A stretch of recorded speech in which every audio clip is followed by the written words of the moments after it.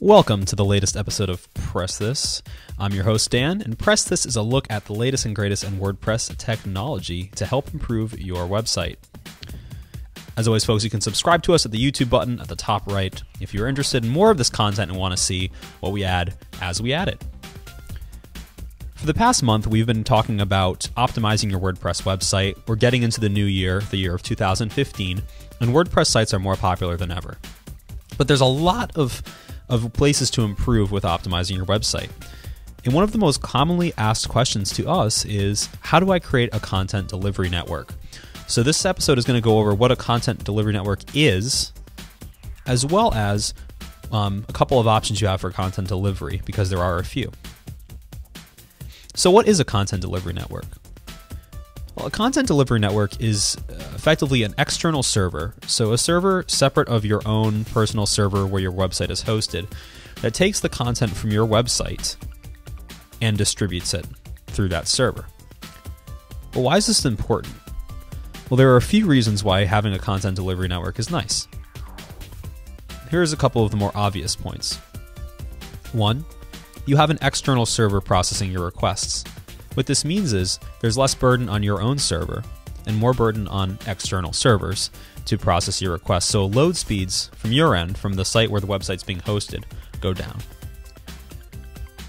Another benefit of this is the fact that you have a larger distributed network. Think about it like this. I have a business and I sell products locally. What if somebody orders a product from California and I live in Massachusetts? What's going to happen is I'm going to have to ship that product all the way across the states to California. However, let's reverse that. Let's rewind that a little bit. What if I got an order from California and I had a store space in Mass and California? Now I have the option for a quicker shipping from that California location to the California location that requested the product. Think of content delivery networks the same way.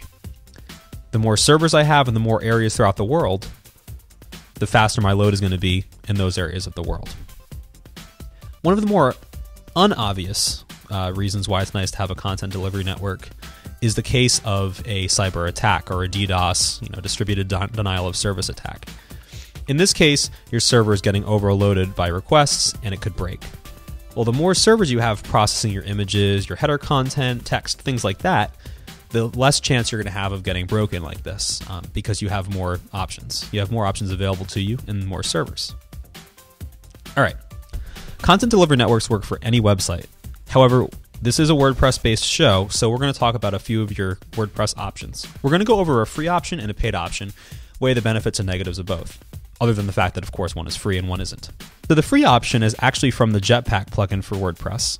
So what I'm going to do here is just go, I've already installed Jetpack. You can actually just go to your plugin section and add a new plugin. This way. Search Jetpack. And then you can just, well, we have it here, but you could install it if you hadn't had it on your website already. Once we've done that, we're going to go to Jetpack, Settings. We're going to go to Photon. All you have to do is click Activate. We already have it activated here. So if we deactivate it, we can always go back and we can actually just click right here and activate it. That's literally all you have to do. You also have to attach your WordPress.com username and password, which you can create if you don't already have one, to make the whole plugin work. So what are the negatives to using Jetpack? Well, the major negative is the control you have over the plugin. It's not a true content delivery network. Jetpack Photon is used more for images, and what it does is it caches those images. This leads to a couple of issues. One is that you can never update your image. The image is as it is, and it's always hosted on WordPress.com. What this does for a user is it provides a situation where potentially you could have copywritten images or other personal information on your website that's now uploaded into WordPress.com servers for use. And if there are copyright issues, this isn't a good thing. So you have to be careful if your site has images that might be copyright protected, or you might foresee a problem with this in the future. You're going to want to watch out if you're going to use Jetpack. The other problem with Jetpack Photon is, though it is positioned as a content delivery network for your images, it isn't quite technically a content delivery network because your images are just simply cached for the long haul, so entirely forever on WordPress.com servers, and there's no other work that WordPress.com servers have to do. The positive side is this is free, so it does provide that option for you. We've also heard reports from others that the issue with We've also heard reports that from forums that there are issues with SEO, though we haven't tested that in depth at this point in time, when your images are cached or served through WordPress.com. So then what's the solution if you do want to pay money, if you want a fully fledged, take all my content and serve it across the board solution? Well, that's MaxCDN. MaxCDN is one of the most popular ones. Here's their pricing table here. You can take a quick look at that. Starts at 100 gigabytes of bandwidth a month for $9 per month and goes up from there. So it does cost money for the plan, but it's a much more full solution, full service install. If you're a business that absolutely needs the site to be as fast as possible, like a pizza delivery service, or if you're a larger conglomerate, like a larger industry or business, you're definitely going to want to use a CDN like this to maximize your page load speed. I'd argue that it's good to have for any website, but you have to factor the costs in with your web costs, your operating costs. We understand that can be a tricky subject sometimes.